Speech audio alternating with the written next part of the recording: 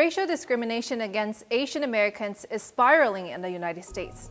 The issue didn't feature too much in the US media until former President Donald Trump started to call the coronavirus the Chinese virus. I would like to begin by announcing some important developments in our war against the Chinese virus.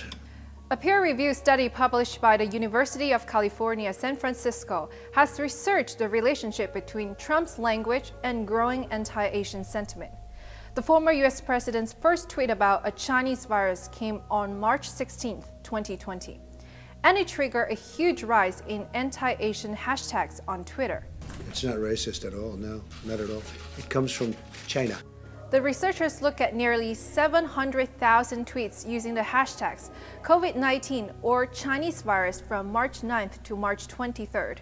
After analyzing the tweets, the researchers say half of those using the hashtag Chinese virus and 20% using COVID-19 showed anti-Asian sentiment, and they reveal how a majority of these cases came after Trump's tweet. But it's not just online. Anti-Asian sentiment had spilled over onto the streets too, with deadly consequences.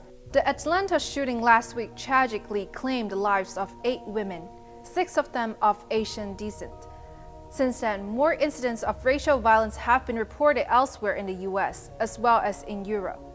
Research published by nonprofit Stop AAPI Hate, which tracks hate crimes against Asian Americans and Pacific Islanders, shows that nearly 3,800 incidents were reported over the course of a 1-year period. Women make up 68% of the victims, and men make up 29%.